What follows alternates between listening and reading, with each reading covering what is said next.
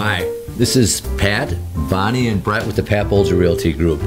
We'd like to just take a moment out today and wish you all a happy Christmas and a Merry New Year. I know, Merry Christmas and Happy New Year.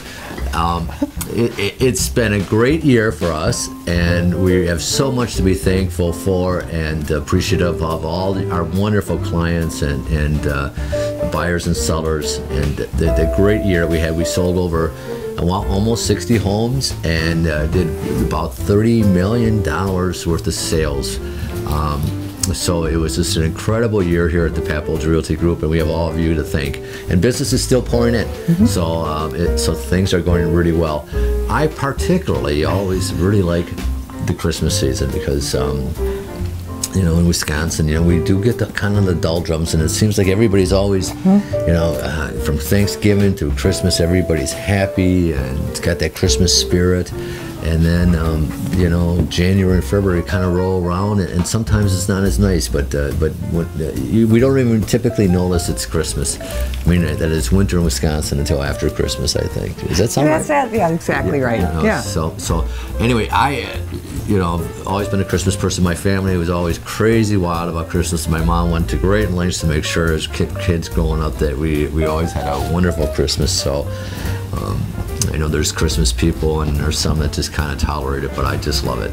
And I know Bonnie, you and Brad, you guys are like, yes. Yeah. Well, tell me something about your Christmas, Bonnie. I'll tell you about my Christmas. And actually, my grandmother from Oconomowoc bought most of her gifts in Oconomowoc, and they were crazy little like Cupid dolls and all these things. And she would roar in on a car that was painted, that she had painted with a brush. But anyway, from Lac La Belle Drive, she'd roar in, and the first thing she'd do, she would straighten our Christmas tree, and it would promptly fall to the ground. Every single year she did the same thing, and it was just so much fun because when she came, it was just all exciting and that kind of thing. So that's my story. Yes, that's a good one, right? Awesome. Brett, you got any great Christmas stories? Probably. It's hard to top that. Yes, I know. I know the painted car and everything. I don't know. I'm hard to top that one. But probably mine would be, as a kid, always going every Christmas before and trying to find where the Christmas presents are hidden. Oh. We used to do that every year. A couple times we were successful and we were caught. But other than that, they did a good job hiding the presents, so we never were able to find them, and we were always surprised on Christmas morning.